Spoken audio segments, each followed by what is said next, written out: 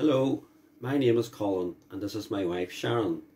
We were both young Christians when we met at a church in Belfast. We have been married for 41 years and have lived in Grey Abbey for 32 years. In recent years we have taken a few road trips across various national parks and areas of natural beauty in America, New Zealand and Australia.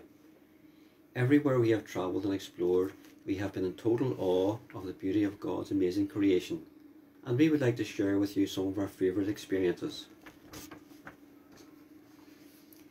We arrived in Vegas for an overnight stop before setting off for the Grand Canyon. It was noisy, glitzy, glamorous, bright, buzzing, with lots of shiny gold-coloured things and thousands of people. It was like nothing we had ever seen or heard before.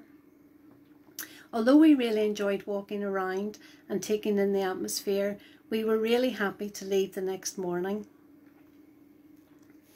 In total contrast to Vegas was the Grand Canyon. We wanted to see the sunset at the canyon, and we arrived in the early evening, expecting to have plenty of time to see the view while waiting for the sun to set.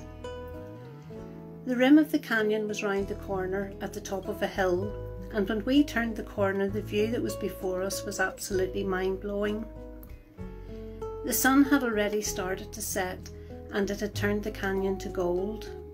The canyon went on and on as far as it was possible to see. It was so vast and amazing that our minds just couldn't take in the scale of it. After the noise and crowds in Vegas, it was so calm and quiet, with an atmosphere of reverence and awe at God's creation bathed in gold. After the sun had set, we realised that if we had arrived any later, we would have missed the most amazing experience. In New Zealand, we stayed in a place called Twizel. From here we planned to visit Mount Cook, the place where Sir Edmund Hillary trained for his expedition to Everest. We arrived early evening and decided to drive to the first viewpoint, which was about 60 kilometres away. Again, the views and setting sun were amazing, and we had a lovely few hours absorbing the sights and the silence, and of course taking lots of photographs. When we returned to our accommodation, our host Joanne recommended we sit outside in the dark, wrapped in warm blankets to look at the night sky. It was a lovely, still, cloudless night, and because there is zero air pollution and no light pollution allowed in Twizel, the galaxy of stars was really clear and bright and appeared very, very close. It was amazing. The next day the weather changed and it poured. We headed back to Mount Cook, but because of the rain and the low cloud, we could hardly see the mountains, never mind the view, and certainly not the stars. Again, if we had waited, we would have missed it. I'm sure you can see a pattern now. We took every opportunity that presented itself because we didn't know what would happen next.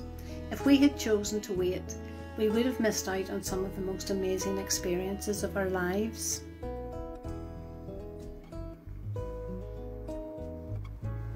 In every journey we have taken, the beauty, vastness and wonder of God's awesome creation has filled us with joy.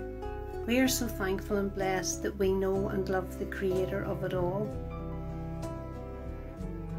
We hope you enjoy looking at our photos of amazing places, but there's a big difference in what you see and the journey we experienced. It would be easy to tell you of all the many ways God has blessed us in our lives, and you would get the pretty picture.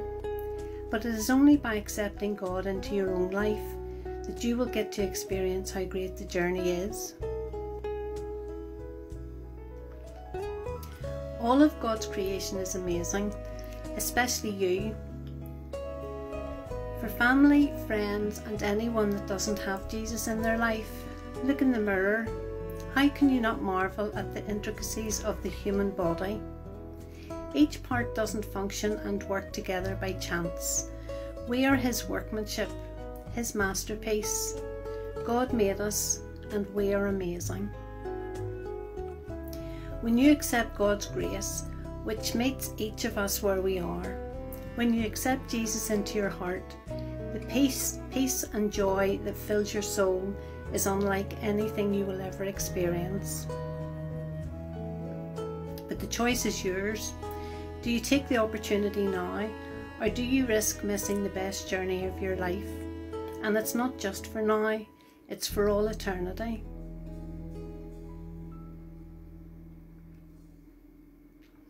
In the Bible, Romans 10 verse 9 says this: "If you confess with your mouth the Lord Jesus and believe in your heart that God has raised him from the dead, you will be saved." And verse 13 says, "For everyone who calls on the name of the Lord shall be saved." Please don't wait. None of us know when our journey on earth will end, and you might just leave it too late.